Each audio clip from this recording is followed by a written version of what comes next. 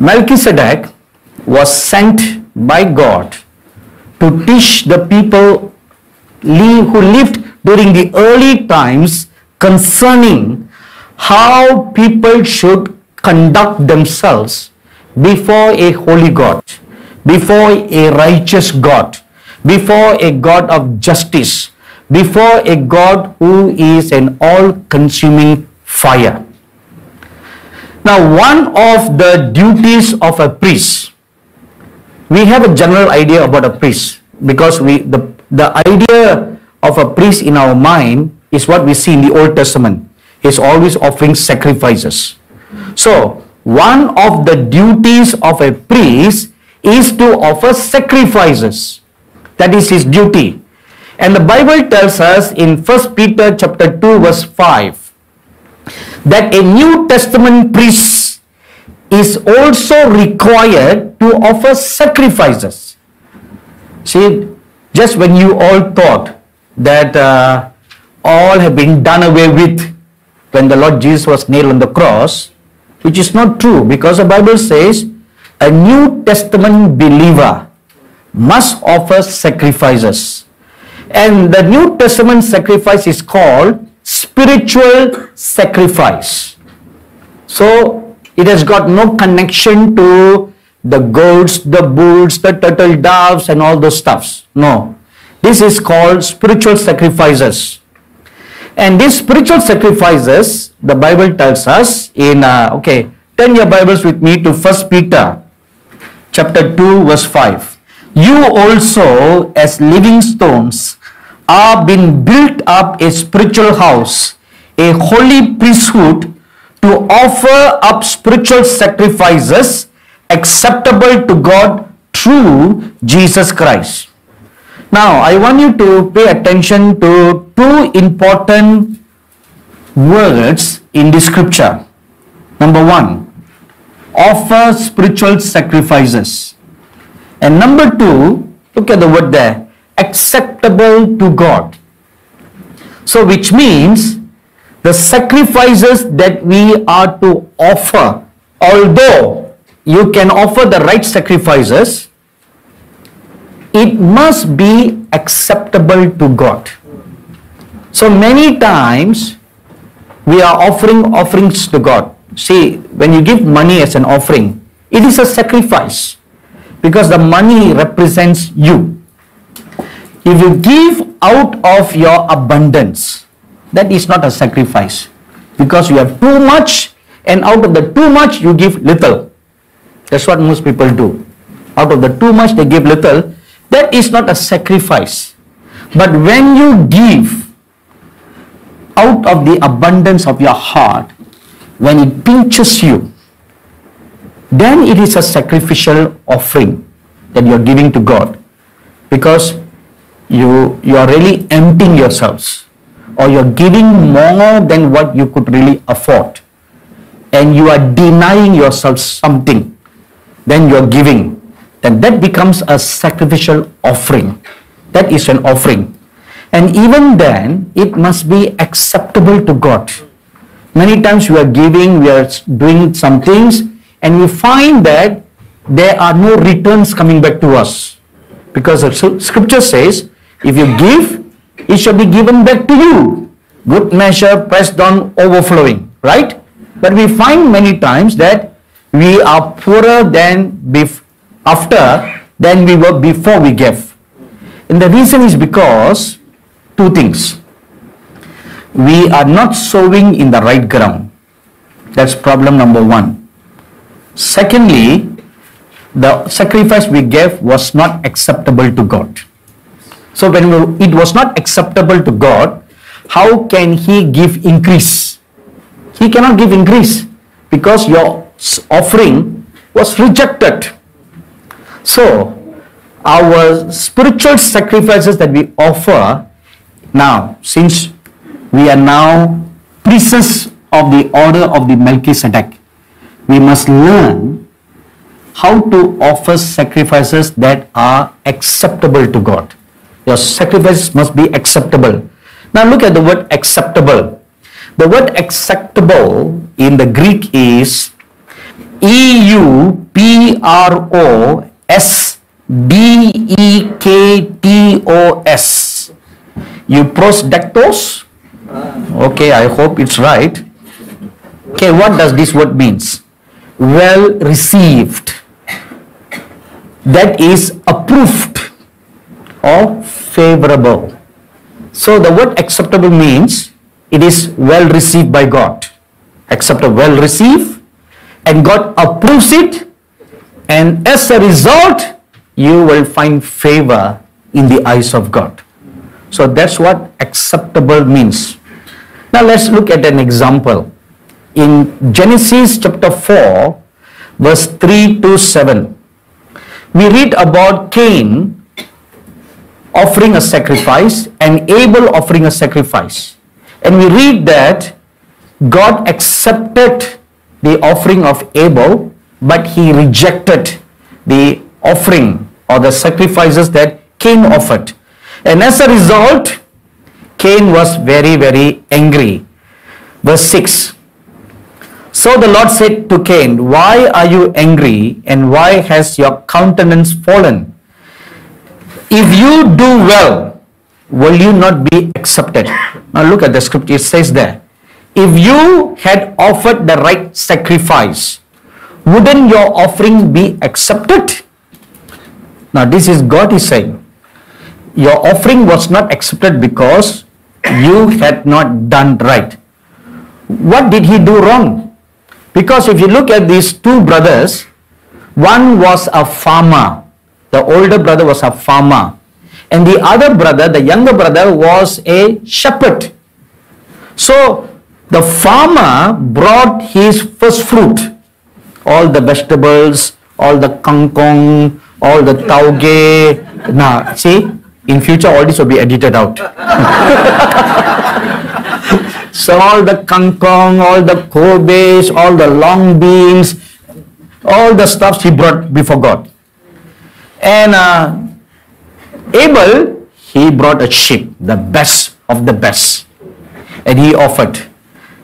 Now the reason why Abel's sacrifice was accepted, because the Bible says, this is a command from God, in Leviticus chapter 17 verse 11 and Hebrews chapter 9 verse 22, without the shedding of blood, there is no remission of sins.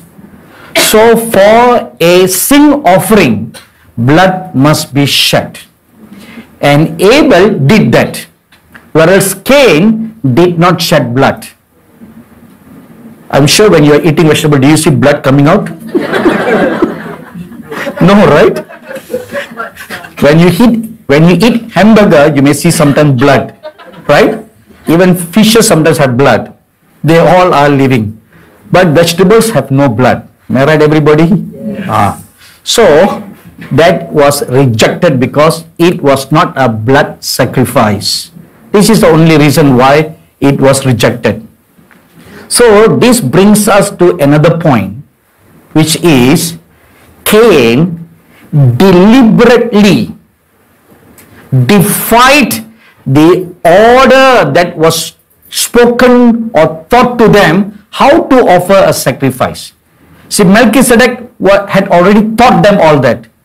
Abel, that's why Abel did the right sacrifice, but Cain deliberately, his heart was stubborn. See, now that boils back to the heart attitude, the attitude of your heart. See, his heart attitude was in rebellion. Why should I go to my brother and take his sheep? See, the brothers already was having a problem. So why should I go to him? Why should I take from him? I'm the older, he's the younger, he should come to me. I'm sure you also have this problem in your home, right? If you don't have this problem, there's something wrong with your family. Yes, I mean, they all have, every family have this problem. The only family that have no such problems are the single child family. Anyway, so the offering that we give must be acceptable unto God. And furthermore, the Bible tells us in John chapter 4, verse 23, the Lord Jesus himself said, God is looking for true worshippers. So the worshippers of the Melchizedek order must be true worshippers and not just false worshippers. So there are two kinds of worshippers in the church: true worshippers and false worshippers. How can we identify the true worshippers from the false worshippers? The Lord Jesus himself gave us the answer. The true worshippers are they who worship God in spirit and in truth. And the false worshippers are not worshiping God in spirit and truth at all. They just come to church. I don't know sometimes why they come. They just sit down there and they stare at the blank wall. Their heart is not there. Their mind is not there. They're not just paying attention. Just they're marking attendance. They're not marking attendance, no. They come there for the pastor to mark attendance. Yes, pastor, I'm here. You know, if in peace times, if our heart attitude is like that, what will we do when the Antichrist is going to rule this world? When you will be forced to make a decision, whom you will follow? The true living God or the false Christ? If today you have not strengthened the things that will remain, the only thing that will remain forever is your faith, nothing else. Everything else will fall down. All your wealth will become zeros, because that's what the Antichrist is going to do. He will introduce a new banking system. A new identity card will be given for everybody. Everything will become new. Will all become part of the global citizens. We are already seeing signs of that everywhere now. Everybody will become citizens of the world. No more citizen of one nation. And there will be one standard ID for everybody. You all log on to one main database. Anything you want to do must use that pass. It is called NT-Pass.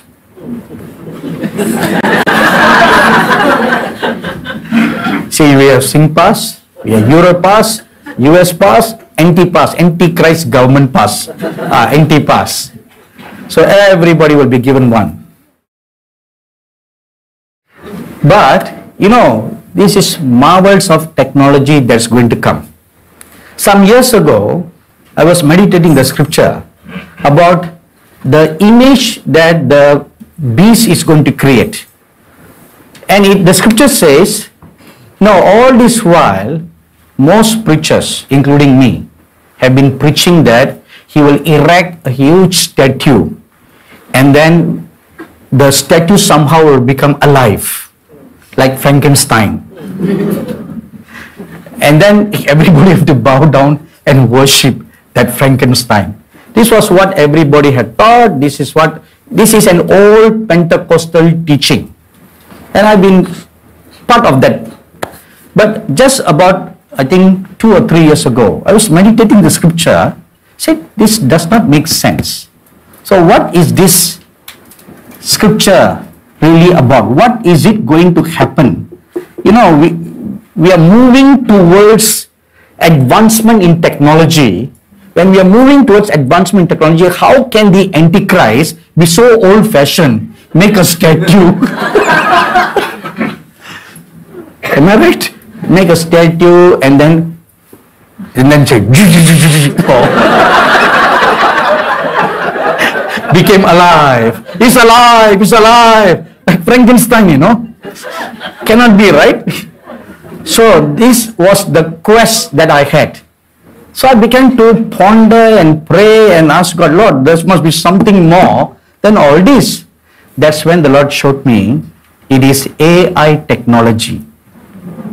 This was revealed way before there is a flurry of interest in AI right now.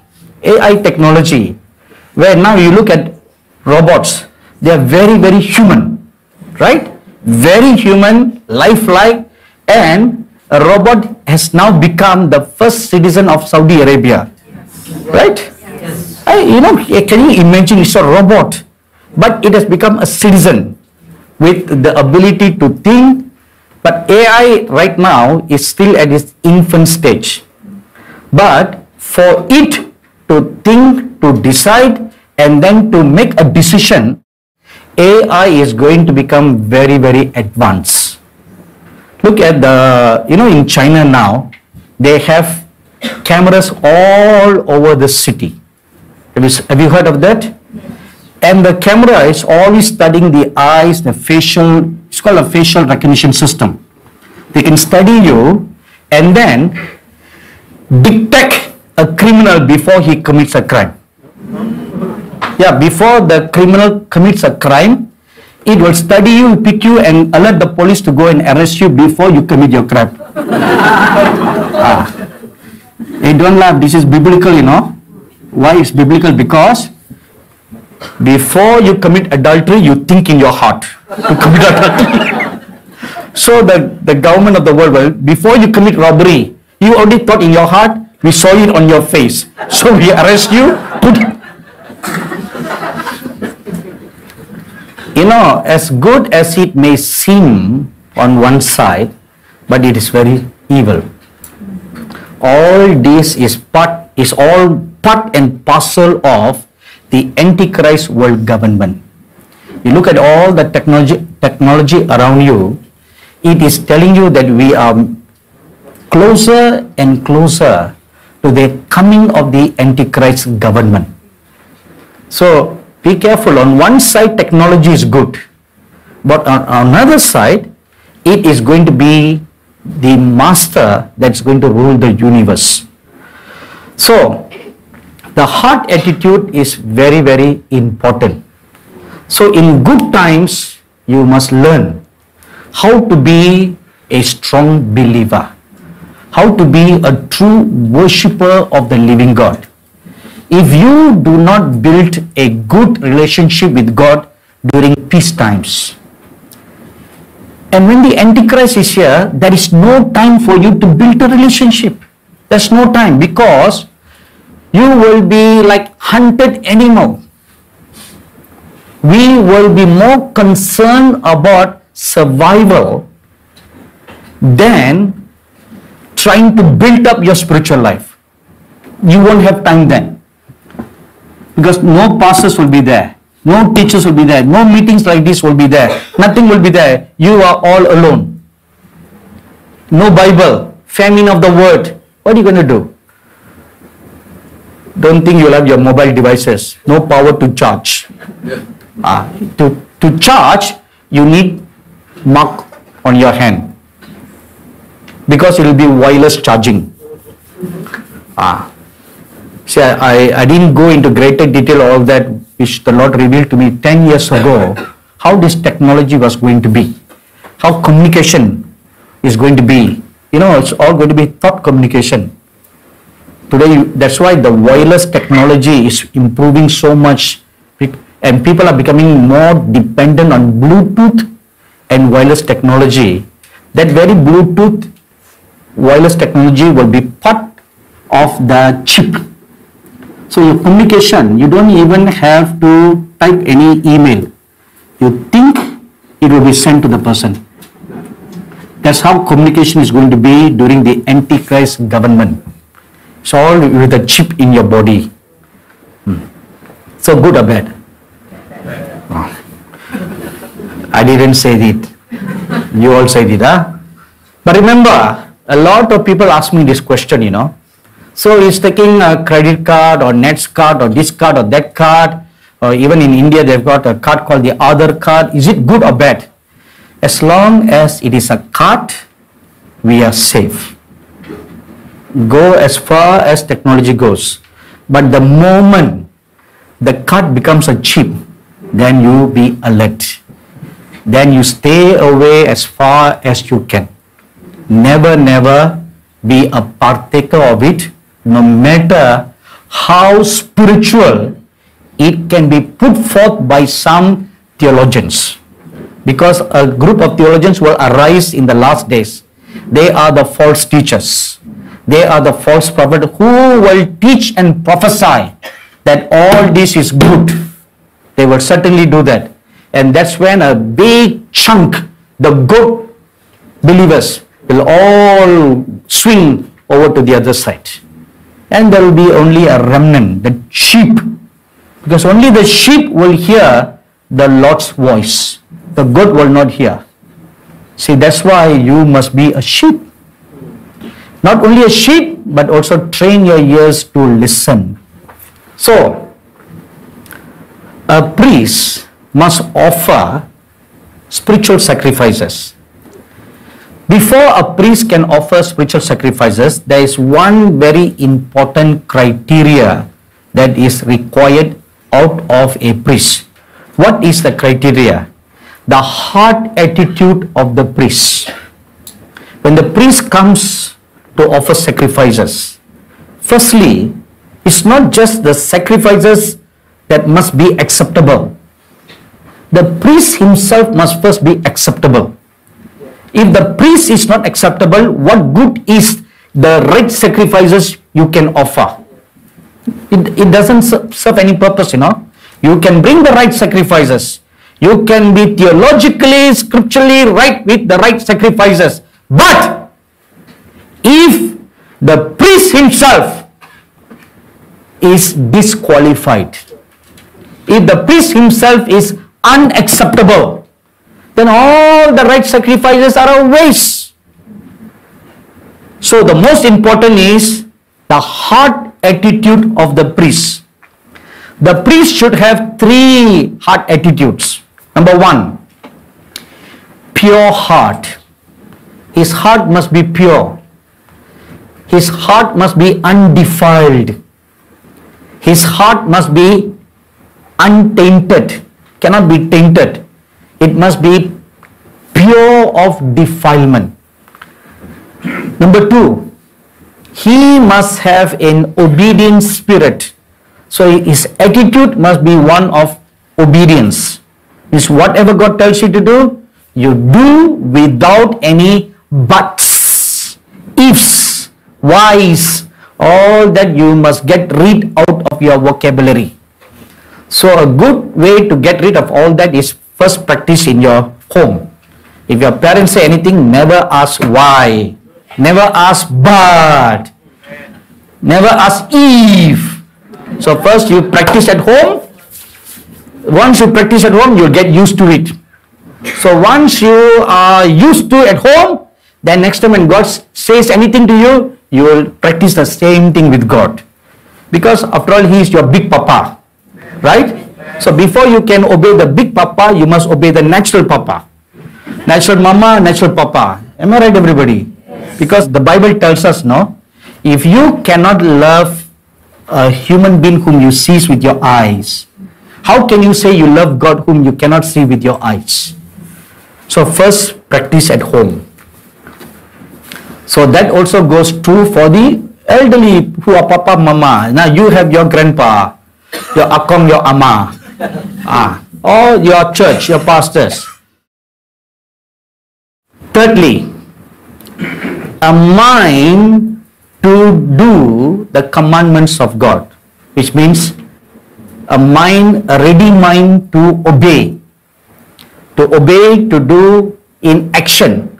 One is an attitude. Obedient spirit is an attitude of the heart that you are willing to obey.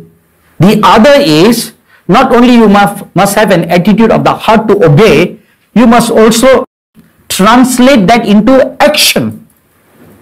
Once the Lord Jesus told the parable about 2 sons.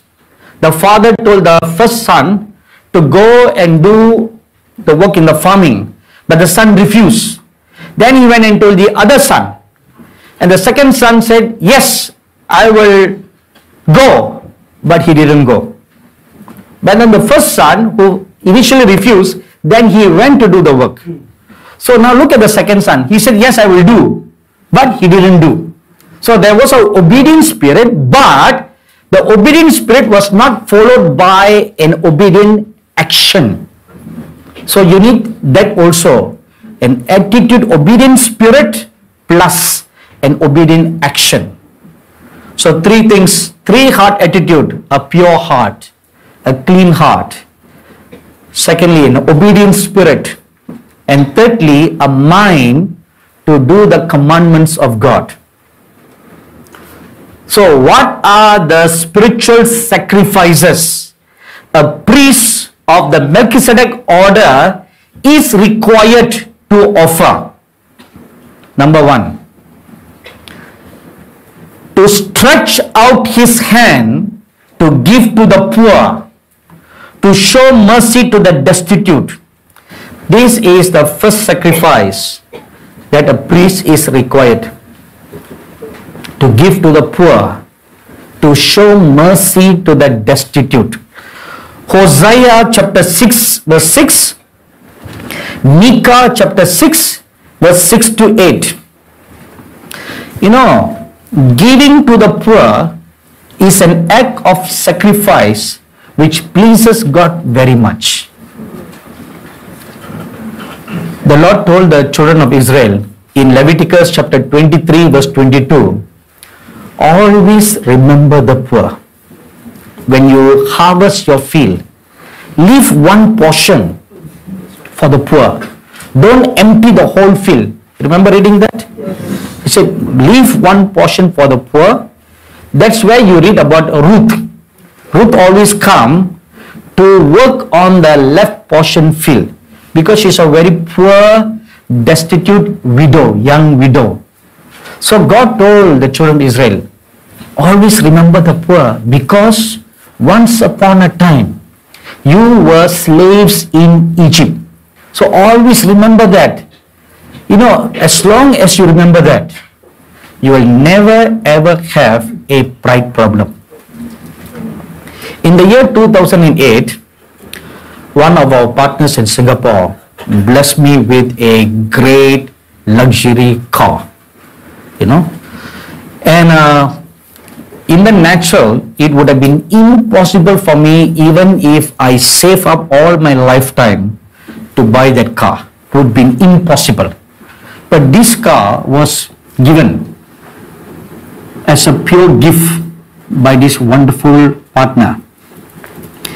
And on the day when I received the car, I received the keys in my hand, and as I was thanking God for the car, the Lord immediately spoke to me. He said, each time when you sit in the car, remember the days that you walk in Tibet barefoot.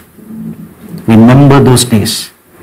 As long as you remember those days, you will never have pride in your heart that you're sitting in a very grand, luxurious car. And from that day, each time, as soon as I sit in the car, for a moment before my driver starts the car, I remember the days that I walk all over India, all over Tibet, barefoot, the pain that I suffered, the excruciating agony that I suffered with in heat, in cold. Heat was okay, you know. The cold was terrible because the feet swelled 3 times, walking on snow mountains. So I remember all that and saying, thank you, Lord, for this gift. So this is what God told Israel. Remember that.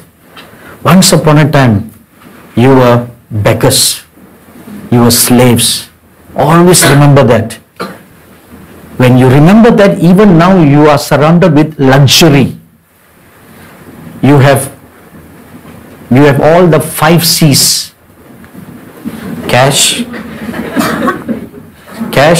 credit card, condominium, what? Car and club. Not carrot lah.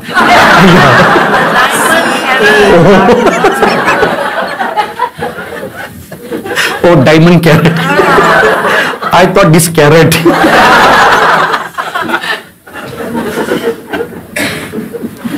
You know, even if you have all that, but you never forget how you were before you got all the 5 C's.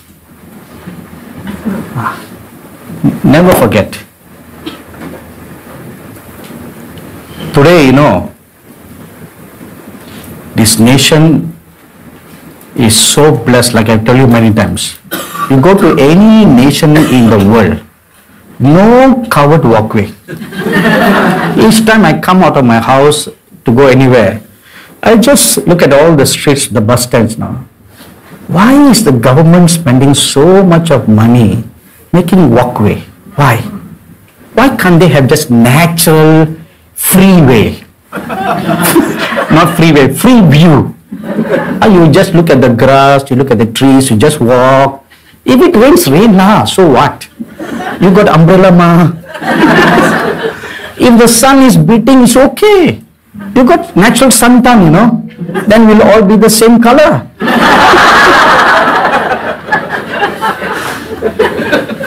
Well, even when you have umbrella, you can still enjoy. See, no other country in the world, the government does all these nice things for you all. From the moment you get out of the bus till you go under the block, you are just free. Not a single ray of sunlight can touch you. Guaranteed. Guaranteed. And now the bus stands are becoming air-conditioned. Oh, look at all the buses air-conditioned. The sweat from your brow is going to become extinct like the dinosaur.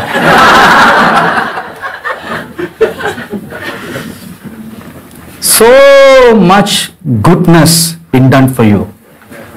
But this was not how it was 50 years ago or 60 years ago. When this nation was founded, it was not like that. The pioneer ministers, Mr. Lee Kuan Yew and his team, how much sweat they sweated. They did not earn $1 million salary, And I don't think they even took $1 salary. They fasted, they labored in hunger, in pain, to make this nation to be a prosperous nation. Today, all the second generation, third generation, though all those who were born after the 70s, they would not have seen all the pain, all the sufferings that were gone early days. Worse still, all these other children born in the 21st century, the year 2000 onwards, worse, they are the worst of all. Worse in the sense, not that they are all terribly worse, Worse in the sense that they were all born with a silver spoon. Yes. They are all born with a silver spoon, or in fact, not even silver, golden spoon. They were all born with golden spoon, and they know nothing about all the difficulties, sufferings. And they know nothing, partly the main culprit is their parents. The parents themselves who have gone through sufferings, so they say, oh, I suffered, let not my children suffer. So even when your children don't ask for a silver spoon, you force feed a silver spoon. Actually, it's good and bad, You must also teach your children what it means to suffer. Then they will know the value of money. Then they will know the value of respect. Then they know how to value everything. That everything doesn't fall on their laps without working for it. So this was what God taught them. Always remember the poor and give to the poor generously. Deuteronomy chapter 15 verse 11. Give generously to the poor. In Chennai, in our office, I always tell my staff, we must do some works of charity. So every 3 months, all the staffs, they collect money from their own pocket, and they each one of them buy a packet of rice or one packet of food, and all the 150 of them, they go out in the streets and they will look for a beggar to give food to a beggar or to give clothes to a beggar. So once every 3 months they do that, and then once a year during Christmas time. In the past, they used to give gifts to one another. We have Christmas party, So 2 years ago, I stopped that practice. I said, why? Instead of giving gifts to one another, because everybody can afford. So instead of that, each one of you plan a gift to give to a poor, destitute person. So we identify 5 orphanages. 3 orphanages and 2 is old folks home. We adopt them. So every month we support them financially, and at the end of the year during Christmas time, we plan Christmas program. So the staff, now this is all not officially funded by the ministry. They use their own pocket money. So I teach them, you must give, you must save treasures in heaven. If the ministry spends the money, ministry will get treasures in heaven. But how are you will be bankrupt in heaven? So you must have some money in heaven. Money is not money, it's treasures. So you need treasures in heaven. So how to get treasures in heaven? By giving to the poor. So then they plan all these games. We'll have a game, so we'll have a drama, skit, everything to entertain all these poor people. Then after that, we give them one grand meal, followed by gifts for them. One set of clothing, one set of sari for the woman, one set of what I'm wearing now, like this, not this color. For the man, we buy for them toothpaste, brush, comb, all their daily necessities.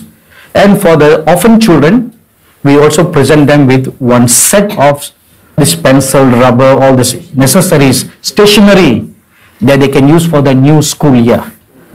So I taught all my staffs like that. So they caught the spirit. When they caught the spirit, now they themselves begin to do every quarter. They themselves will form a group among themselves.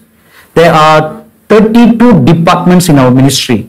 So each department, they go out on their own. They make a plan. So which part of the city to go and do these works of charity, remembering the poor. So you need to do that too. That is one of the duties of a priest, which will be very, very acceptable unto God. The Lord Jesus himself said, when you throw a feast, don't invite all those who are able. Don't. Invite those who are not able, the lame, the blind, the deaf, and the dumb, the cripple. Invite them all to your wedding feast or to your birthday party. Now they cannot return back your gift. They cannot give you any ang pao. But they will bless you with all their heart. This is what I told to all my sisters, when their children were getting married. So I told my sisters, let's follow biblical principle. Invite those who are the lame, the blind, the deaf, and the dumb. Because you all may have a wedding feast or any kind of feast. When you invite those who are able, they are always criticizers. Oh, this not nice, that not nice. Hey, why like this? Why like that? Am I right? Okay. And then after criticizing all that, how much ang pao they give? $10.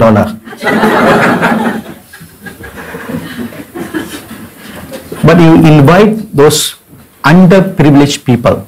They have nothing to give you. So you will not profit anything. But with all their heart, they will bless your children.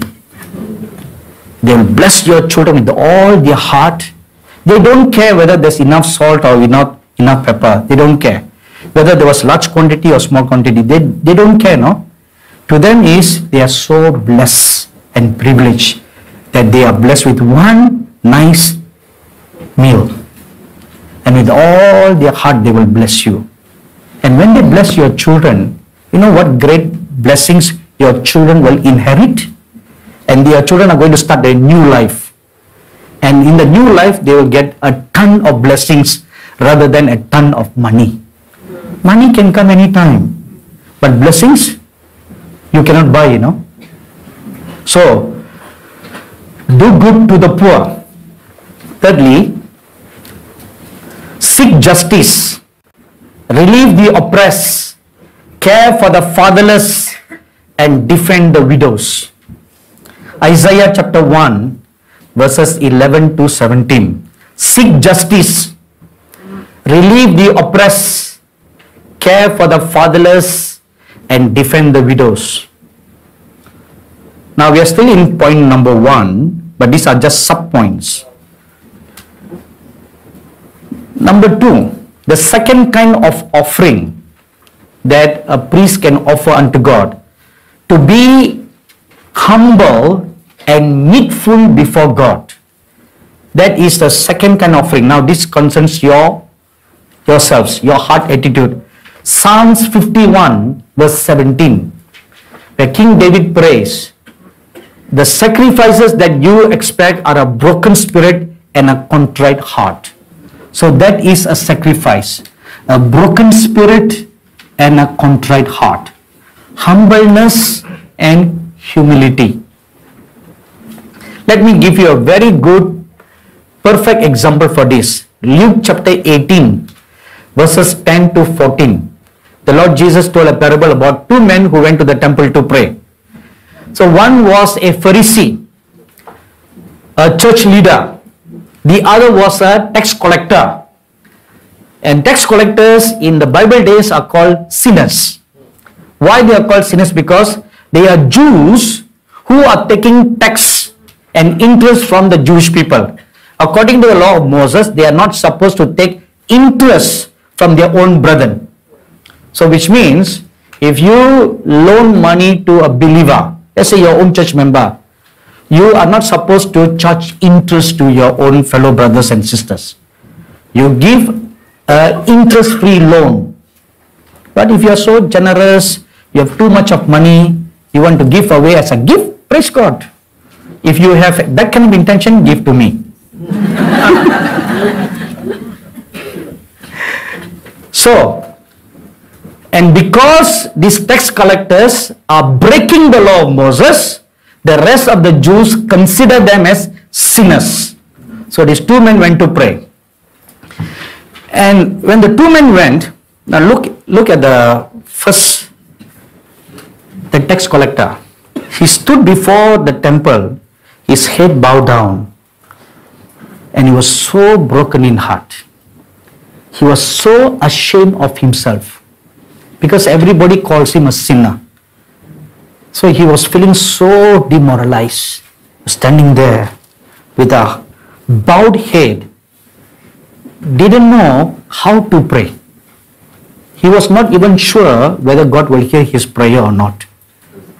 And then on the other side, we have this Pharisee. So, wearing nice, his grandiose uniform, with his cap, with his shepherd staff, and he was standing there, his heart lifted up, because he's Prisma, Pharisee, standing there with a grandiose, looking at everybody. His eyes was looking straight towards the temple, and then he looked at this tax collector. Smells. What's that bag? And said, God, I thank you! Because that's how we pray,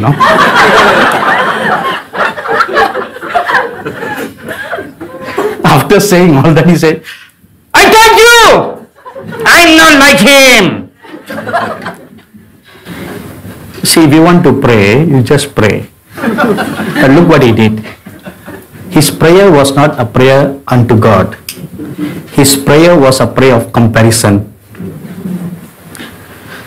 That is pride. And the tax collector, he prayed, Lord, he could hardly hear his own voice. Lord, I'm a great sinner. That was his first sentence. I'm a great sinner. I'm not worthy to even stand here. And the Lord Jesus said, the tax collector's prayer was accepted than the Pharisees' prayer. Why? Because the Pharisees had an attitude of pride. Was so prideful of his righteousness. I think this parable is most perfect for Singaporeans. Because we are like the Pharisee who like to compare ourselves with others all the time. Hey, how many marks did your daughter got? My son got A. See this heart of comparison. Which school did your son go? Oh, Komlina. Ayo, my son goes to that one.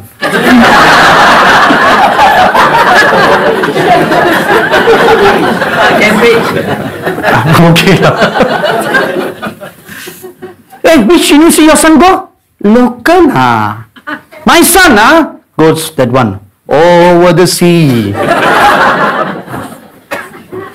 You see, this attitude is an attitude of pride. When you compare, comparison is an attitude of pride. If you ever want to compare, there is only one standard with which you should compare. That is the standard of God. Other than that, if you do any comparison, that is pride. So that is why that is very, very wrong. To be humble and meekful before God. Never, never, never make comparison. Secondly, never, never, ever justify your sins. If you sin, you make a mistake, you fall, don't say, no, Lord, the reason why I did this, don't ever do that. Because before you can justify, God already sees what's your motive of your heart. He already knows the motive of your heart. So if you want forgiveness, don't justify. Just admit you have sinned. Yes, Lord, I have sinned. Don't also say, Lord, I did it unknowingly, because that's a big bluff. Nobody does unknowingly. Everybody does knowingly. So, when you come before God, don't lie. Don't justify. Just fall prostrate before the presence of God and truly accept your mistake. Accept that you have done wrong. And then say, Lord, I ask for your forgiveness. When you do that, your forgiveness is instantaneous. When you justify, you will get your judgments instantaneously. So don't justify. I learned this from the life of King David. If you read 2 Samuel chapter 11, when the prophet Nathan comes to confront him, as soon as the prophet Nathan pointed his finger at the king, he said, you are the sinner. You know what King David did? Instantly he got up from his throne, he fell on his face and he repented before God. He was a king, king of the whole of Israel. And Nathan is just a prophet. But the king did not care who was looking at him. His cabinet ministers were all seated beside him. He cared not for his own reputation. He was quick to repent. That is why David was always a man after God's heart. Because he never ever justified his sin. He was always quick to repent and be restored back into the love of God. Number 3, the third kind of sacrifice. To love the Lord your God with all your heart is the greatest sacrifice a person can give to God. Loving God with all your heart. Mark chapter 12, verse 33. Now please observe the word there. Love the Lord your God with all your heart, with all your soul, with all your strength. So, it must be a total surrender. It must be a total wholehearted love, not half-hearted. Whatever you do, loving God is a wholehearted thing. When you love God with all your heart, then you will want to do 3 things. Number 1, you want to do that which pleases God. John chapter 8 verse 29. The Lord Jesus said, I always do those things that pleases God. Number 2, you want to walk in His ways. Exodus chapter 33 verse 13. Psalms 25 verse 4. Thirdly, you want to be obedient to do His commandments. Matthew chapter 5 verses 17 to 19. The Lord Jesus said, I did not come to break the law. I came to fulfill all the law. And in order to enter into the kingdom, you must fulfill all the law. That is, doing the commandments of God. Number 4, to love God with all your heart also means a surrendered life. You no longer love the ways of the world like how you had liked before. Galatians chapter 6 verse 14, where the Apostle Paul says, I am crucified to the world and the world is crucified to me. It's two ways, You are dead to the world and the world's appeal on you is also dead, also cut. That is a surrendered life. When you are willing to totally surrender, then I tell you one secret today. You can share it with anybody. See, you are expecting me to say the other way, right? You can share, no problem. The secret is this. No surrender is really a surrender. No surrender is really a surrender. Okay, let me justify that. Surrender means you let go, right? So, let me repeat one more time. Let this sink into you. No letting go, no surrender is really a surrender. Is really a letting go. In Genesis 22, God calls Abraham to offer his son as a sacrifice. That was a surrender, right? Did Abraham eventually sacrifice his son? No. Right? No. Because God stopped him. But what was most important was the attitude of Abraham's heart. That was most important. See, what was God testing him to see was whether his long delayed son has now become an idol in his heart.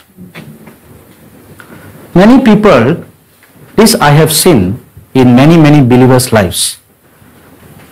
They are not married for a long time, suddenly they get married. And when they get married, the marriage now becomes an idol. And then they are not able to conceive a child for many long time.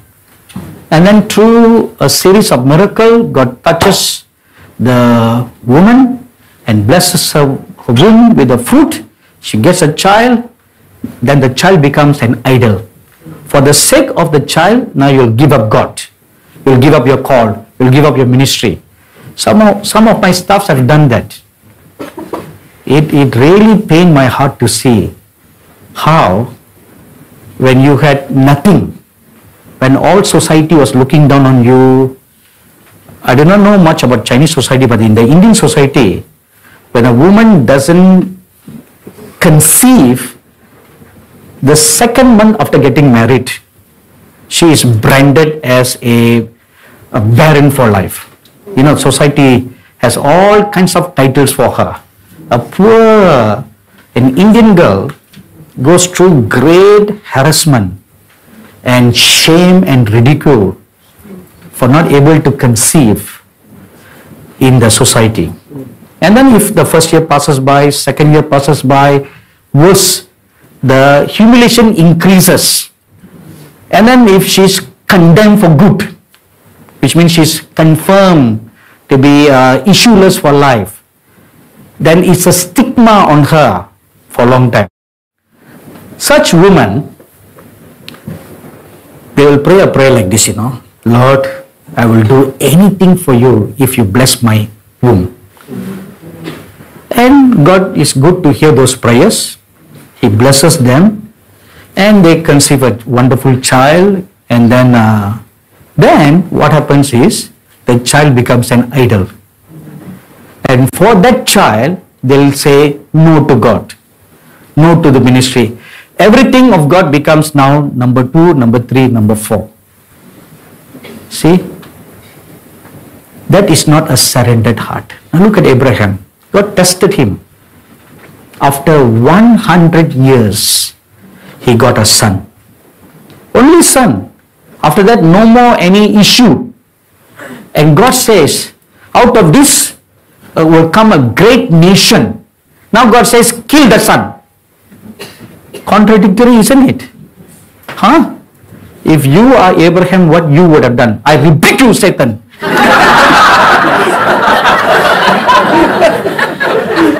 Wouldn't you have done that? Let's be honest. You would have done that. No, this cannot be God. How can this be God? God is a giver of life.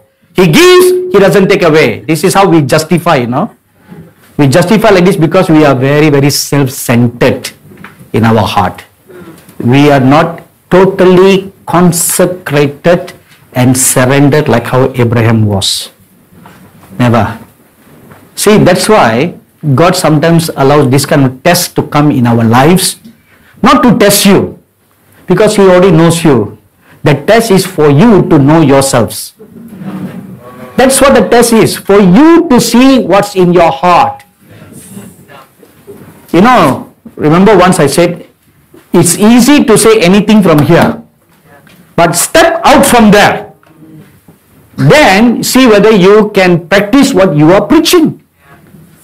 So when God gives you a test, it's not for Him to test you, because He knows what's inside you.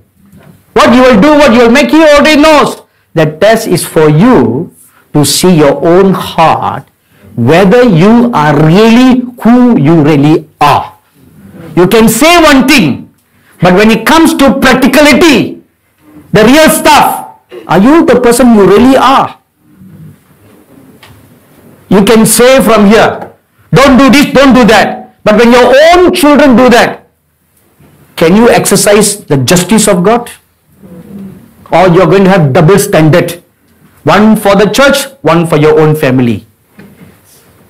That's the test, Can you exercise the true judgments of God and draw the line and say, no, I have one system for my family and for the church, one standard system. When my staffs get married, I don't allow them to take long leaves for 10 days, 15 days, 5 days. The reason why I do that is not because I'm evil or wicked, Because I pondered over their lifestyle. If they use up all the 14 days of their leaves, their annual vacation, and then after marriage emergency comes, what are they going to do? No leave. Then they need to take a leave against loss of pay. Or their wife conceives. They need to bring her to the hospital for checkup. They have no more leaves. What are they going to do? So, thinking about all this, very wise, huh? So, I cut their length of their holiday. So, only 5 days, marriage vacation. Only 5 days. So, they said, no, we have 14 days. I said, yeah, I know you have 14 days. But I only permit you 5 days. So, initially they were quite upset with me. Say, you are preventing us from exercising our right. I say, it's not a right, it's a privilege. Right? It's a privilege. The company gives you a privilege. It's not a right. So, then, the remaining days, then sure enough, they have emergencies. Must do this, must do that. Now they have these backup leaves. Say, I practice what I preach. Okay, all my family members are here. I have one standard rule. What I preach is what I practice even in my home. Anything with the ministry property, I don't use them, and neither does my family members use them. When my brother, your pastor, was a young convert, our church, I founded a church. It was in our home. And all the church equipment was in the home. And now you have CD player. But in those days, they had this Walkman, Sony Walkman. Remember? See, if you can remember that, you are as old as the dinosaur. Sony Walkman, no? So we have this Sony Walkman, that's a property of the church. So we use that to record prophecies when there's a prophecy that's given. So one day, I cannot remember whether he was already doing his national service or not. Maybe he was still in school. And I came back from somewhere and I found him putting on the headphone and using the Walkman and listening to some messages. As soon as I saw that, I plucked it from his ears and I gave him a good scolding. How dare you use the church property? This is not your personal property. This is not my property. It's a church property. How can you use that? He said, but I'm just using it for religious purpose. No matter what purpose, it's not your property. This is a standard I practice. One standard, not two standard. You see me laughing, I laugh. You see me serious, I'm serious. What you see is what you get.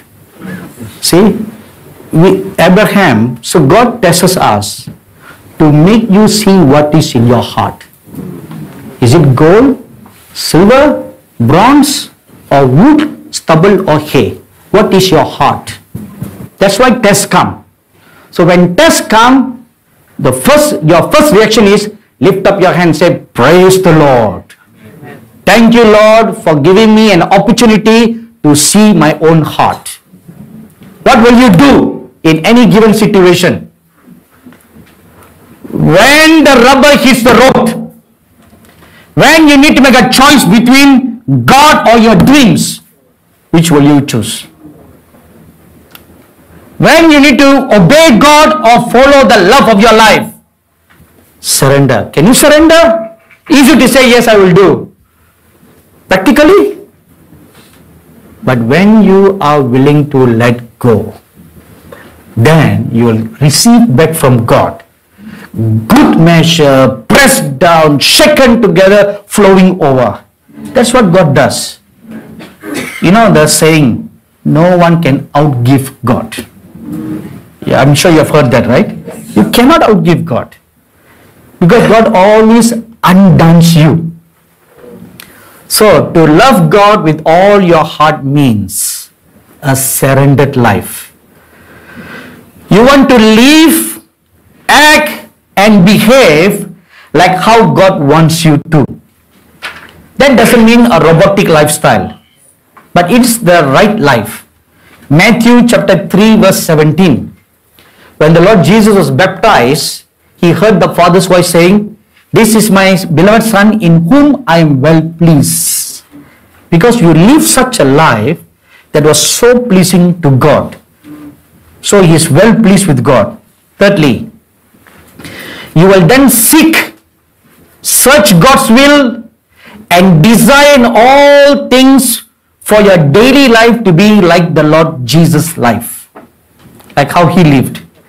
John chapter 5 verses 19 to 20. I always seek to do that which the Father does. Whatever the Father does, I see and I do. See, then all the works of your hands will be perfect.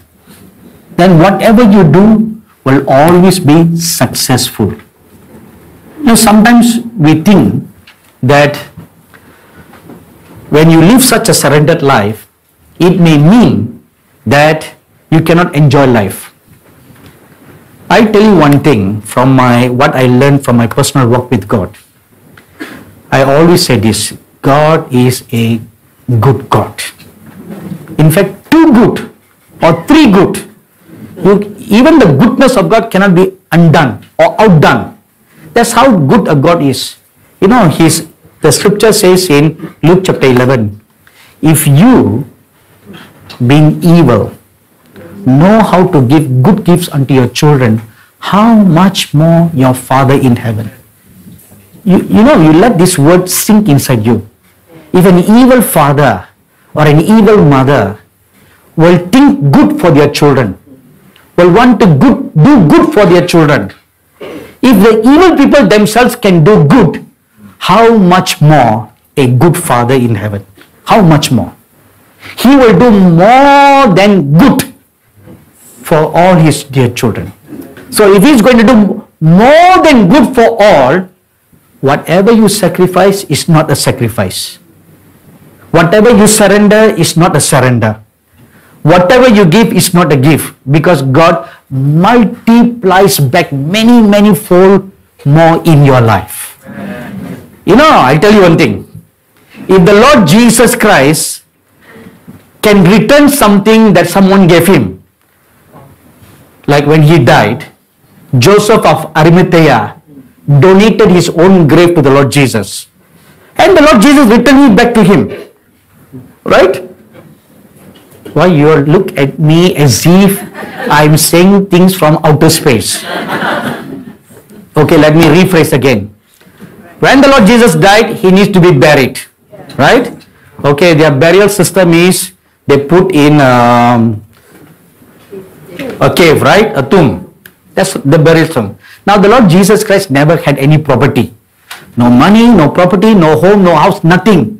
And because his family is so very poor, where is he going to get money to buy a grave or tombstone? No money, right?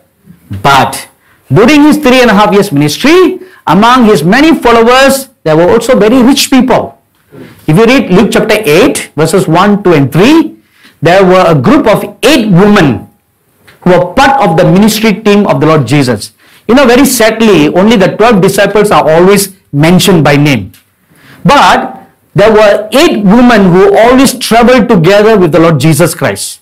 And among the 8 women, there were 3 of them who were the financial contributors to the ministry of the Lord Jesus. So they were wealthy people who were contributing financially. So there were also wealthy people among the team, among the disciples and the people who followed the Lord Jesus. And Joseph of Arimathea was one of them. He was a very man of great stature, standing in the society, very wealthy man. The wealthy people have very large tombstone. They dug out of a cave, and that is their family, So they bury all the father, mother, son, grandson. They bury them all together in one place. So Joseph of Arimathea donated his grave, his tomb, the brand new tomb to the Lord Jesus to be buried. So if you bury somebody there, means it's gone for good. Am I right, everybody? Gone for good. But look at what the Lord Jesus did. You give me something, I give you back. Good measure, pressed on, shaken together. Hong Leong, take back your grave.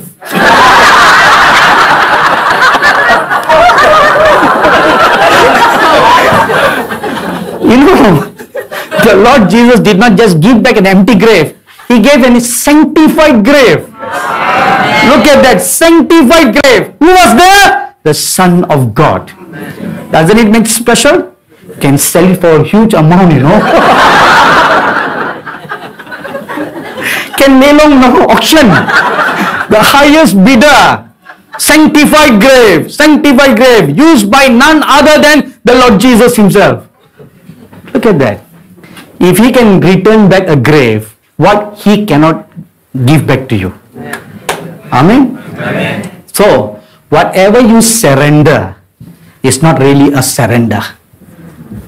The Lord will only sanctify your surrender and purifies the surrender and makes it better for you.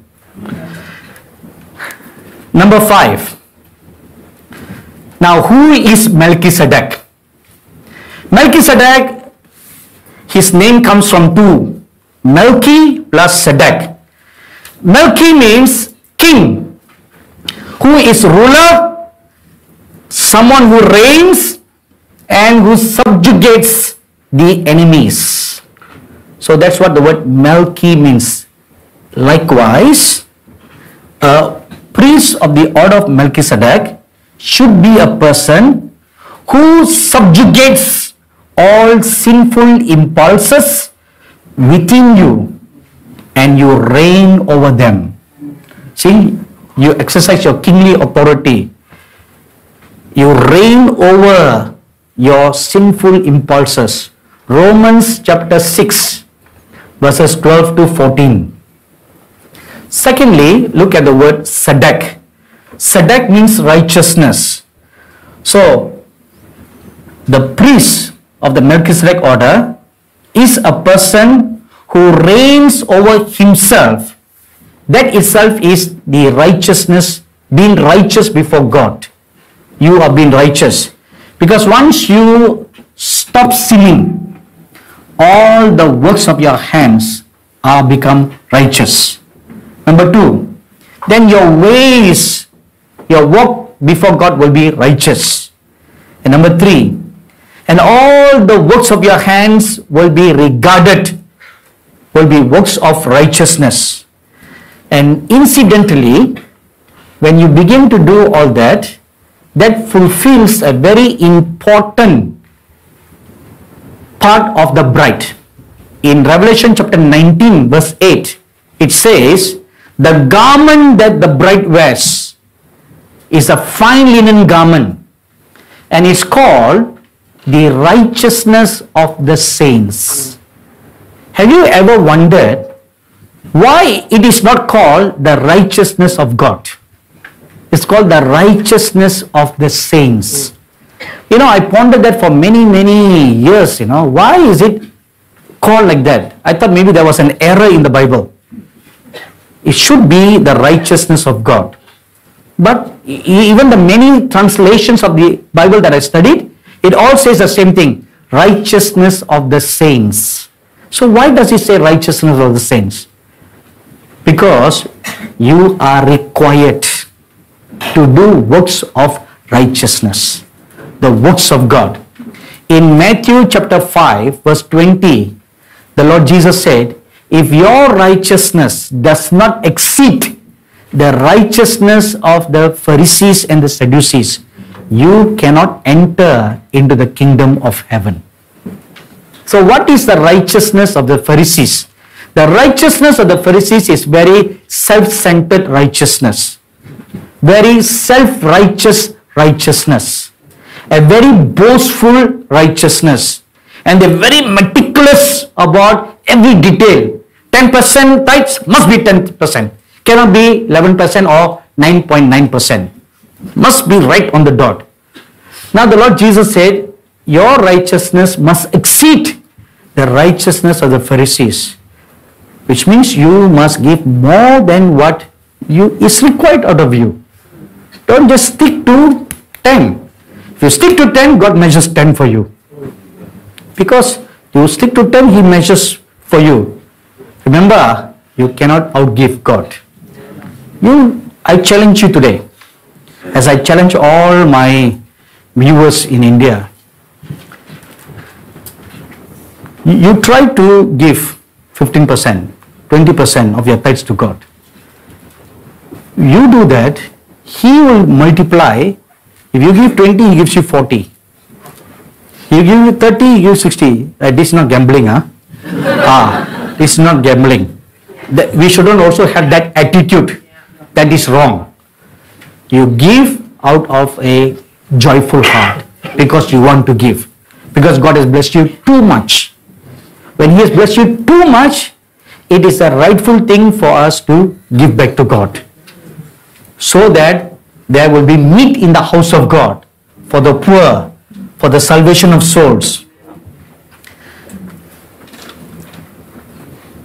So those are the spiritual sacrifices that we need to offer. Now, let's look at the other aspect of the Melchizedek priesthood. There is a greater sacrifice and a greater offering that is required out of the Melchizedek priesthood.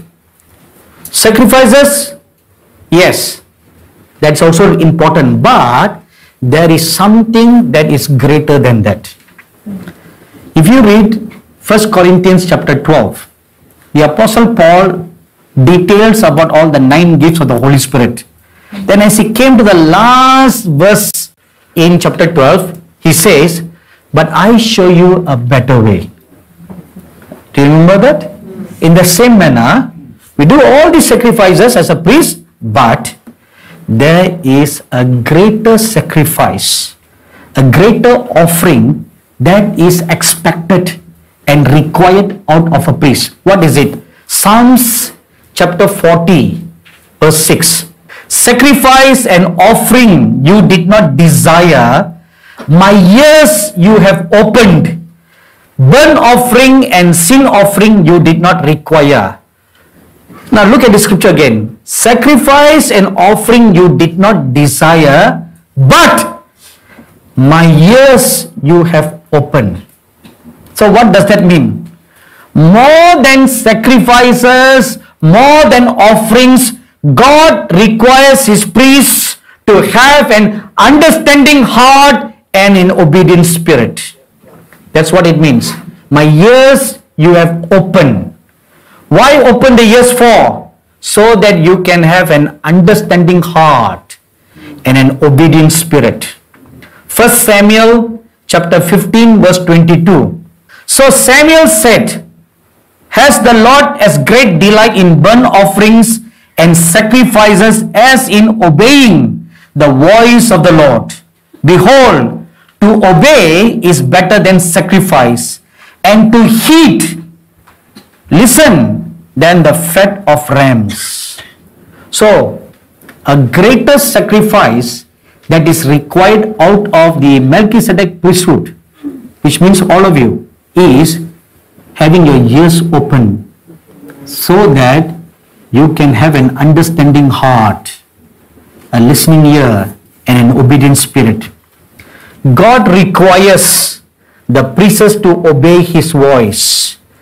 Jeremiah chapter 7 verse 23. But this is what I commanded them, saying, obey my voice, and I will be your God, and you shall be my people, and walk in all the ways that I have commanded you, that it may be well with you. Now this comes from having the ears of your understanding open. Only then the kingly priest can truly hear what God is saying and execute in righteous judgment. Some years ago, maybe I think this was in the year 2011, God called me to lead a small group to do a prayer walk around Israel. So I took a team of about 7 people. We went to do a prayer walk all around Israel. But before we did the prayer walk, we fasted and prayed for 3 days to get the plans from God where and how to do the prayer walk.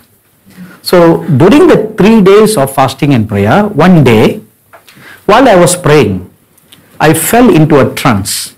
In the trance, I saw that I was somewhere, and there was a rocky mountain on my left side, and there was a sea on my right side, and a narrow path just down the rocky mountain that would lead slowly by the cliff of the rock, by the side of the rock mountain, that followed by the sea. So I was standing by the path there, and I saw on the opposite side a saint from heaven. So he came and stood there, and he said, I want to test your hearing, whether your hearing is correct, open or not open. So I didn't understand what he was saying, Okay, I understood what he said. I want to test your hearing. I wonder why he wanted to test my hearing, because I could hear what he is speaking to me. So when I could hear, see, this is a heavenly saint. So why? I didn't know. So he had a instrument like a triangle. Have you seen these musicians use a triangle? They ting, tong, and then the waves, they use that to tune their instrument. So he had something like that, and he took that and he threw into the sea. When he threw into the sea, he said, look straight at me and tell me what you hear. When it fell into the water, I heard the sound, pong. I turned and looked into the very direction where he threw that triangle into. So as soon as I turned and I saw, He took note. Oh, okay, his ears are open. Okay, he can hear now. Pass. I didn't understand what it all signified, Only later on, the Lord explained to me. To go another higher level, that was a test for you. To be promoted to the next level. Your ears need to be tested whether your ears can hear and obey what God will tell you to do. That is a year for not listening, a year of understanding, an understanding heart, a listening ear. See, only then, so your ears must be open. Only then the kingly priest can truly hear what God is saying and execute in a righteous manner. You cannot do things opposite to what God is saying. You cannot presume that this is what God is saying. That's why your ears must be open. So you must pray, Lord, open my ears. Open my ears.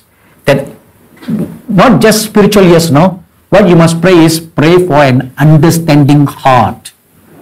Say, you must pray, Lord, give me an understanding heart. Then you will clearly discern what God is speaking to you. Not roughly. Not, I think it, you see a rope. I think it's a snake. Not like that. Not like that. Have you remember the story about the 5 blind men who saw an elephant? Yes. Do you remember? Yes. Okay, if you can remember this, pity you. You are as old as the dinosaur. Because today that story is extinct.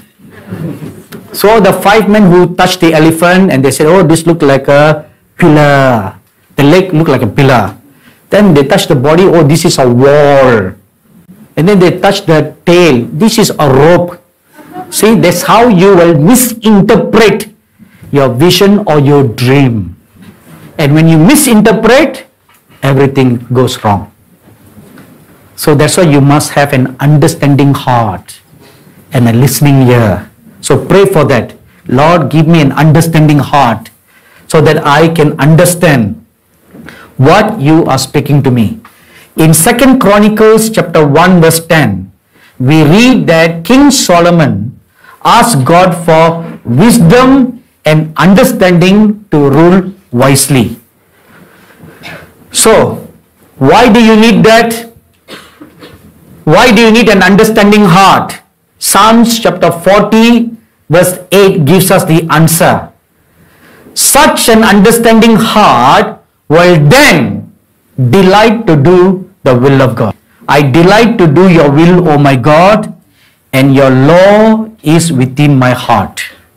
Now, after you have the understanding heart, the ability to hear and understand with the spiritual eye, ears, depend. Now let me put it very slowly again. The ability to hear and understand with the spiritual ears depends on the depth and the distance of your relationship with God. You understand the statement? See, it depends.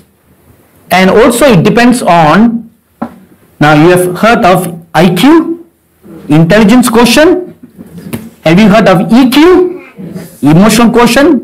But today I teach you something new. OQ, obedient quotient. OQ is found in heaven. IQ is okay. You be dumb also, never mind. God can still use donkeys, donkeys to speak.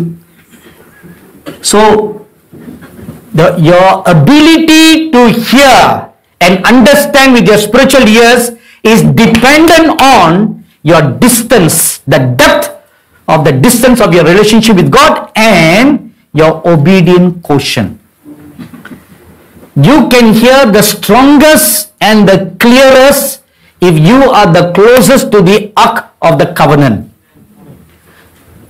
Exodus chapter 25 verse 22. God says, I will speak to you from between the wings of the cherubim on the ark. So that's where God's voice is going to sound.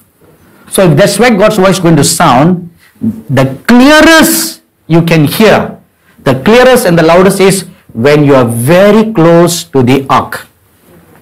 That's number one. So the closest. Number two, you can hear the strongest and the clearest when you are still in the presence of God. Still, quiet. Psalms 46 verse 10. Be still and know that I am God. If you do all the noise, if you make all the noise before God, how are you going to hear what He is speaking to you? So after praying all that you need to pray, be quiet.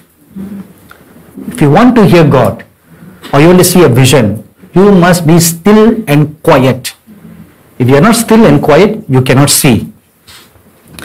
So the quality of the strength of hearing is dependent on the equidistance to the ark. Let's suppose the ark is at this end of the stage and you are at this end of the tabernacle. So there's a big gap between you and the ark. And the voice of God is sounded there. So how are you going to hear when you are here? Okay, 6 steps. Number 1, the place at the brazen altar. If your level is there, that is the furthermost from the ark, where the sound is very faint. Very faint. Now what takes place on the brazen altar? Burning. So what is the sound of burning? Crackles of fire, right? What can you hear? Fire burning. The wood, little crackle, crackle. So that's what you hear. Oh, from there, this is what you hear. Now the second stage, the laver of washing. So in the laver of washing, what you hear? Splashes of water. Now how much loud sound can you hear? Splashing of water. Little sound, because distance is still far. Then you go to the holy place, the lampstand. Now in the lampstand, your hearing is enhanced by the light. The light now gives you understanding. Your hearing is enhanced. Now then you come to the place of the showbread. In the showbread, your hearing is enhanced by understanding. Psalms 119 verse 105 and 130. The entrance of thy word gives me understanding. So the word is the bread. The bread is the word. So when it enters in, it gives you understanding. Then from there you progress to the next stage. Incense. Here incense, the sound gets a little louder now. The burning of the incense. Louder, your hearing now comes with smell. Now what is smell? Discernment. Now you can discern clearly what God is speaking to you. Finally, you stand before the Ark of the Covenant. When you stand before the Ark of the Covenant, what do you have? A 4D experience. 4D experience means 4-dimensional experience. What is a 4-dimension? Seeing, sight, sound, smell, feel. Sight, sound, smell, feel. The 4D experience. That's full clarity, the full sound, full blast of the sound you will hear when you are before the Ark of the Covenant. You know, in 1983, I was praying very ardently every day to hear the voice of God. So every day, I got up at 2 o'clock in the morning. And I was teaching. I had a full-time job at that time, no? But I was so desperate to see God, to hear the voice of God. So from 2 o'clock up to 5 o'clock in the morning, I worship God, I pray, then I meditate the word, then I wait on God. So this went on for months. I remember I started on this discipline in the month of April 1983. So it went on right up to August. But during those months, I had little dreams, little things, not something very great to testify today. But I kept on praying every day, Lord, I want to hear your voice. Lord, I want to hear your voice. Lord, I want to hear. Not just voice, no, audible voice. See, there's a difference. If you just pray, Lord, I want to hear your voice, it can be a still small voice. Or you didn't specify, so much specify audible voice. Audible voice is like how you are hearing my voice now. Like someone standing right beside you and talking to you. So I prayed like that every day. One day in September. So after praying and looked at my clock, okay, 5 o'clock finish. I just wanted to lie down for a while before I got ready to go to school. So as soon as my head touched the pillow, I heard a loud boom sound. It was as if big speakers like this size, big speakers put on the 4 corners of my room. And the voice boomed through the 4 corners of my room. But when I looked around, I couldn't exactly pinpoint where exactly the source of the voice, the sound was coming from.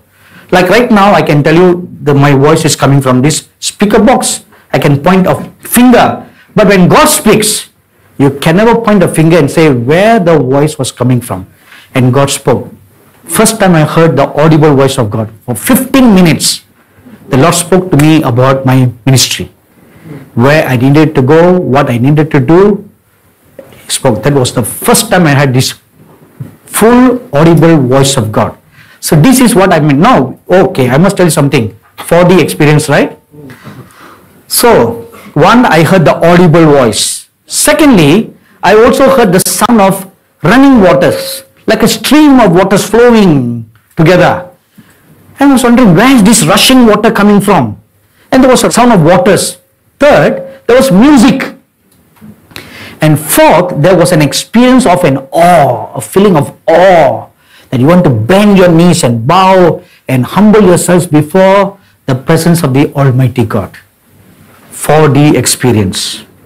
Loudest and the clearest. So you must strive to have a closer relationship with God. You are starting from here, from the altar of burnt sacrifice, and you go closer and closer and closer. Your ultimate goal should be abiding in the most holy place before the Ark of the Covenant. That should be your goal. Is it possible or not possible? Absolutely possible. Make that your goal, that by the December 2018, you will dwell there.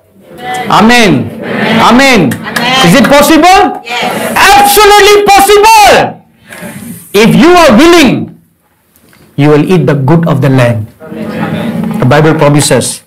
As a priest progresses in his understanding of hearing and doing God's will, he will also progressively progress in doing the works of God, which means God will then begin to entrust you with greater responsibilities. He will begin to promote you from one level to another level to another level. Ordinary priest offering burnt sacrifice. Then he promotes you. You become a priest in the holy place. And you tend into the lampstand and the table showbread and then burning of the incense. Then he promotes you, because only the high priest can go into the most holy place. He promotes you and you stand in the most holy place. Not once, not twice, all the days of your life. Amen. I tell you one secret. If you experience something once, it is open for you for good. Amen. It's open for you good. The key has been given into your hands. Amen. So you can open the door anytime you like. That is the privilege God gives to all His beloved children. Now, greater degree, at that level, greater degree of purity and cleanness of hands and feet are required as you progress from one level to another level to another level. Psalms 15 verse 2. Psalms 24 verse 4. So, greater degree of purity and cleanness of hands and feet are required. But when you come and stand before the ark, God requires something more than hands and feet. The heart attitude to be humble and pure. All the other while, you can get by with some little sins in your life or little shortcomings in your life. But when you progress to the most holy place, then God will deal with the issues of your heart. Nothing will escape His eyes. If you want to dwell there, then you must be pure. Your heart must be pure. And you must have an attitude of humility and meekness. Isaiah chapter 57 verse 15. Why? Because God now sees directly your heart. You can see Him, He can see you. Now that brings us to the next level.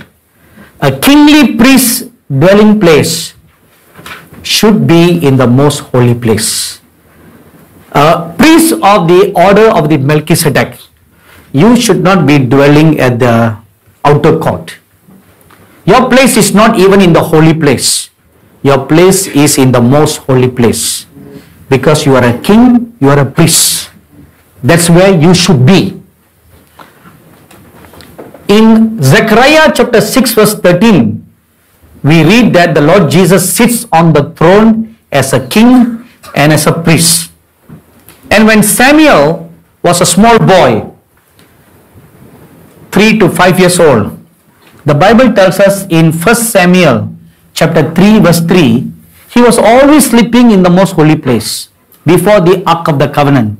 That's where he was sleeping. That's where he was dwelling all the time. That's why he rose up to be a great prophet. That the Bible says none of his words fell to the ground unfulfilled. Because he was always dwelling there. That's his favorite place. And what makes King David very, very dear to the heart of God? Psalms 26 verse 8. Psalms 27 verse 4. King David always longed to be in the house of God all the days of his life. He was a king, and for him they desired to be in the house of God, that was being a priest. King David being a kingly priest. That is why we are required, according to 2 Corinthians 7:1, to be clean and holy in the spirit and in the soul. Now, if you are going to dwell in the most holy place, there's something you need to do. You must prepare your heart when coming before God. Each time you come into the house of God, prepare your heart. Don't just come anyhow. Yeah, it's a Sunday service. But in a Sunday service, like I told you earlier, you're not just coming here to mark attendance or play games in your church. No, you're coming to a church to meet with God. Earlier on, one of our elders, when he was praying for offering, he prayed a prayer that God will speak through the speaker. He didn't pray, Lord, let the speakers preach a wonderful message. He didn't pray like that. He prayed, Lord, speak through the speaker. You remember that? Yes. So he was asking God to speak. So you are coming before God to meet with God. So if you are coming to meet with God, your heart must be prepared before you come into the house of God. You prepare your heart at home. Then you come to meet with God. Ezra chapter 7 verse 10. For Ezra had prepared his heart to seek the law of the Lord and to do it and to teach the statutes and ordinances in Israel. Ezra prepared his heart. Now look at the word prepared. What does the word prepared means? The word prepared in the Hebrew, now all Chinese will love this. It means kun. Kun. Kun. K-U-W-N. But kun is not sleeping. That's only for Chinese. Hokkien. Only for Hokkien. But in the Hebrew, kun means to be erect. See the opposite of Hokkien. To be erect, stand perpendicular. Now, to be erect and stand perpendicular against what? Against the standards of God. So the standards of God is the plumb line. So you put yourself straight against, your heart is prepared against the standards of God. So you check your heart. Is my heart clean? Is my mind clean? Everything clean? And then you pray, Lord, speak to me. I'm going to your house today. Help me to worship you with an obedient heart, with a free heart. Let me give out of an abundance of heart, joyfully, not grudgingly. You do all your homework at home before you come to church. So the standards, what are the standards of God? Righteousness and holiness. The high priest first offers sacrifice for himself to sanctify him before he offers sacrifices for the whole of Israel. In Leviticus chapter 9 verse 7, Hebrews chapter 5 verse 3 and chapter 9 verse 7. So he prepares himself first before he does offer sacrifices for others. So what does that mean? The cleansing of the heart. You analyze your heart for any known sin or unknown sin before you come before God, so that you are not killed. You know, high priest, if he doesn't cleanse himself, if he comes before God in the holy place, even with a little dust bit of sin in his life, he will instantly be killed. Leviticus chapter 16 verses 12 to 13. So don't be like King Rehoboam. King Rehoboam, the Bible tells us in 2 Chronicles chapter 12 verse 14, did not prepare his heart to meet with God. So don't be like that. Instead, you should pray like this. 1 Chronicles chapter 29 verse 18. Pray and ask God, ask the Holy Spirit to prepare your heart to meet with God. So every day, even in your personal prayer, before you start praying, this is what I do, you know. Before I even sit down before prayer, I first pray and ask the Holy Spirit to help me to meet with God. Then after that, I start praying. So you prepare your heart. Cleanse your heart of every known sin, unknown sin. Cleanse your mind with all the rubbish of the activities of the day. Cleanse everything. You come before God clean, so that you will put on the robe clean and white when you stand before God. So, how to prepare the heart? Now, we talk about preparing. Now, the next question is, how to prepare the heart? Jeremiah chapter 4 verse 3. For thus says the Lord to the men of Judah and Jerusalem, break up your fallow ground and do not sow among thorns. So how to prepare your heart? Break up the fallow ground. So your heart is like a field. And a good example for that is a parable of the sower. Matthew chapter 13 verses 19 to 23. In the parable of the sower, there were 3 kinds of soil condition, or rather 4 kinds. We don't need to look at the last one because the last one is good ground. So forget about that. Let's look at the first 3. The first 3 are the bad ones. Wayside, secondly among stony ground, and thirdly among thorns. These are the 3. So what are the 3? These are the 3 conditions of your heart. Wayside means a careless and indifferent attitude.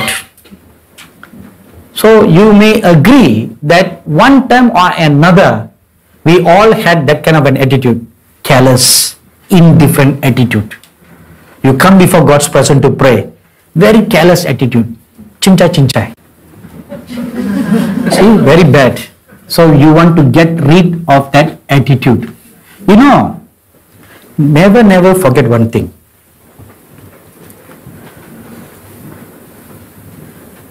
You are coming before a holy God. Don't forget that. As much as He is a good God, you are coming before a holy God. Even at home, the moment you kneel down to pray, or you sit down, or you squat down, or you prostrate, whatever your position is, the moment you pray, you are coming before a holy God. So when you are coming before a holy God, you cannot have an indifferent, callous attitude. So that's the first thing you want to correct your heart. When you come to prepare your heart, so check your heart to see if there is callousness, if there is indifference. Number 2, stony ground. Now what is a stony ground? It is an attitude of rebellion. Hard heart. So you want to look at your heart. Is there any rebellion in my heart? What is rebellion? You may think rebellion. What is rebellion? Disobedience is rebellion. That's what the Bible says. Disobedience is rebellion. So you want to clear all the stones from your heart. Number 3, thorns.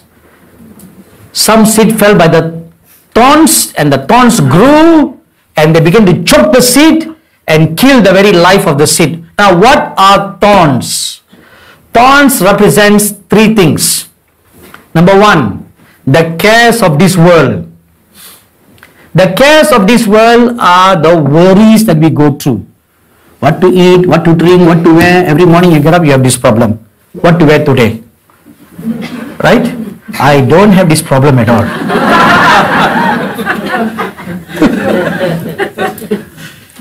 I never have this problem at all. My niece seated over there, she told me, so I asked her the other day, how is life in the poly? Oh, she said, fun and not so fun. I asked her, why not fun? She said, every day I must think what to wear. So when you were in the school, no problem, no, all standard uniform. So I told her, okay, listen to uncle's advice. Golden advice. This is what I did when I was teaching in the school. You know, I had standard uniform. Every Monday I have one standard color that I wear. So I have 4 shirts, 2 pants. Black pants matches any color. Right? It matches any color. Black shoes matches any. So I had 1 pair of shoes. And 2 pants. That's all the money I had to buy, you know. So, and 4 or 5 shirts. I think 5 shirts. Every day must one color. So every Monday I wear blue color. Now blue color was Thursday. Thursday was my favorite day. So, not today, those were ancient times. Why Thursday was my favorite day? Because all my favorite programs come on TV on Thursday. So that Thursday became my favorite day. So Monday, purple. Tuesday, I don't know what color. So every day one color. So much so, all my students, they memorize what color I wear. One particular day, I just changed the color. I went to the classroom and said, sir, how come you are wearing the wrong color today?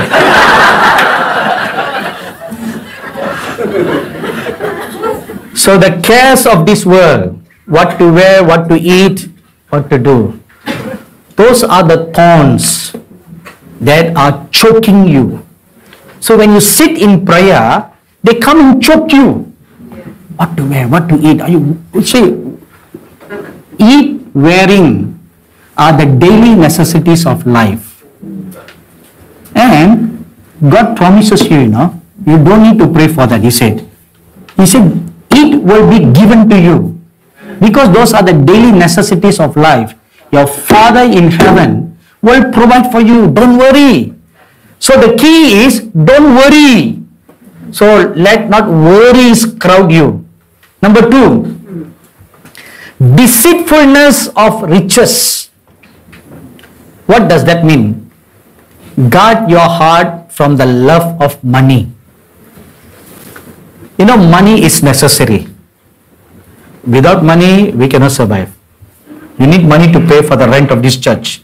You need money to buy all these nice things you see in this wonderful church. You need money for all that.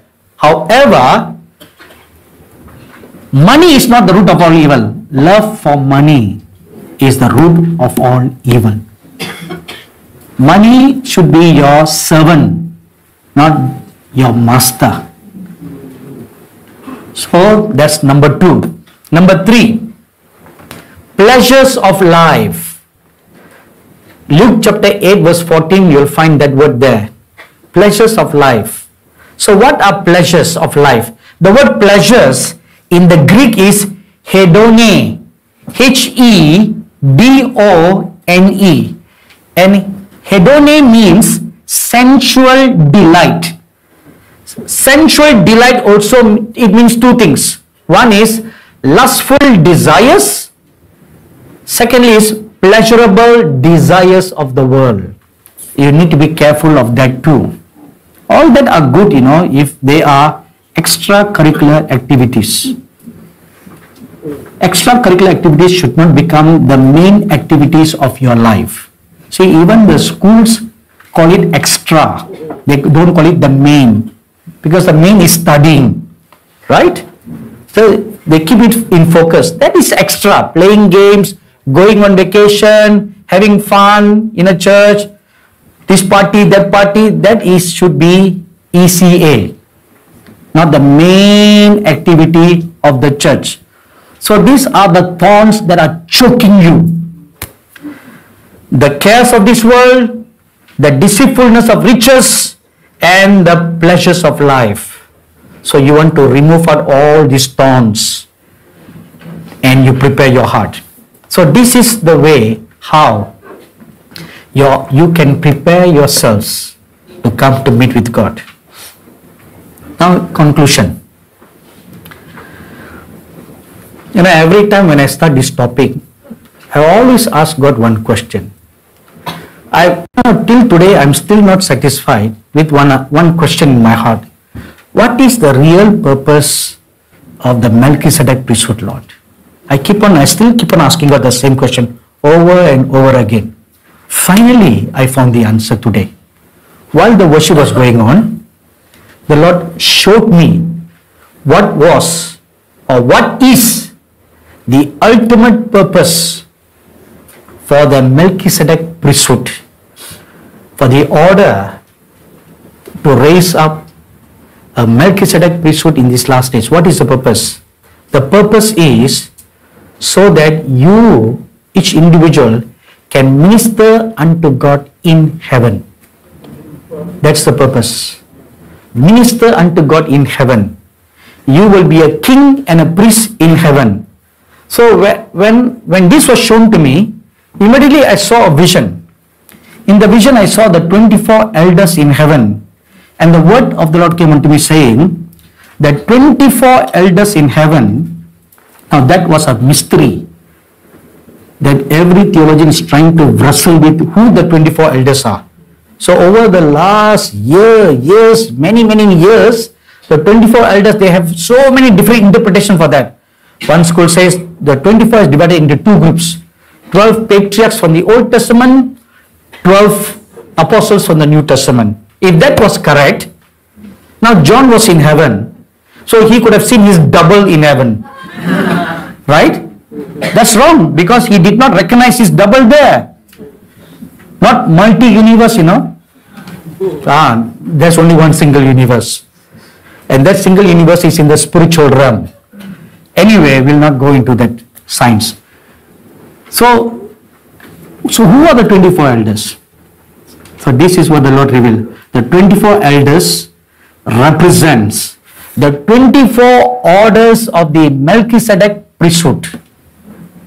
You'll be amazed when King David established the priesthood, there were 24 divisions of the priesthood. Now, where did he get the revelation to set apart 24 divisions of the priesthood? It came from heaven. It was revealed to him. Each one of the elders represents the 24 orders of the priesthood, Melchizedek priesthood. And then the Lord showed me evidences for that. Now, if you read Revelation chapter 4 verse 10, you'll find all the 24 elders wearing a crown and sitting on a throne. Now, that represents kingly position. Am I right? Yes. Only someone who's kingly will sit on a throne and wear a crown. Number 2, now you need to turn your Bibles to Revelation chapter 5. This is the ultimate proof of what I just told you. Revelation chapter 5 and verses 8 to 10. Now when he had taken the scroll, the 4 living creatures and the 24 elders fell down before the Lamb, each having a harp and golden bowls full of incense, which are the prayers of the saints. So the elders are holding the bowls of the prayers, so which means they are priests, right? So kings and priests. Now let's go on, you'll find it very interesting. And they sang a new song saying, "You are worthy to take the scroll, to open its seals, for you were slain and have redeemed us to God by your blood out of every tribe and tongue and people and nation." Now look at verse 10. "And have made us kings and priests to our God, and we shall reign on the earth." So there you go. The 24 elders saying, "You have made us kings and priests." That is the order of the Melchizedek. So that scripture gives you an answer, the twofold purpose of the Melchizedek priesthood. Be a king and priest in heaven and king and priest on the earth at the same time. Amen? Is that written there very clearly, right? "And shall reign on the earth." So you are reigning in heaven and on the earth at the same time. That's the ultimate purpose, that God is raising up an army, an order of the priesthood Melchizedek. So earlier on, our pastor made a very important statement that we should not just be people of hearers, but we should be doers. Now that you have heard and been taught